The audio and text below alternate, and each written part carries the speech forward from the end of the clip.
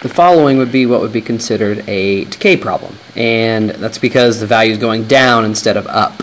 And it's the same formula we use for growth, except that instead of adding the rate, so instead of plus r, we subtract r, which makes sense because you're going below the value of 1, you're going, instead of above the value of 1. Well, C still is the same. What do you start with? So in this case, your car, you spent $15,000 on the car, so we assume that's what the value was of it when it started. Hopefully you didn't way overpay for it or anything. And then it tells you that your car is going to depreciate 15%. Well, that's the same as 0.15, and then we're asking what's the case going to be in 4 years, so that's always our time. So we put 15,000 in for C, we put 0.15 in for R, and we put 4 in for T. So to do this, you got to do 1 minus 0.15 first. That's just going to be 0.85.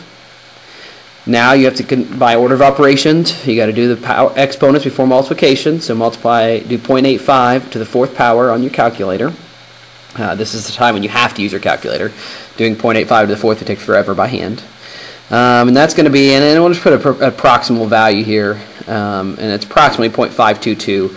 On some of these you're going to have to estimate or just do it all in your calculator. So now we multiply 15,000 times 0.522, and we get that the value is $7,830, and then approximately, around 9 cents. I mean, we don't have to be too exact on these.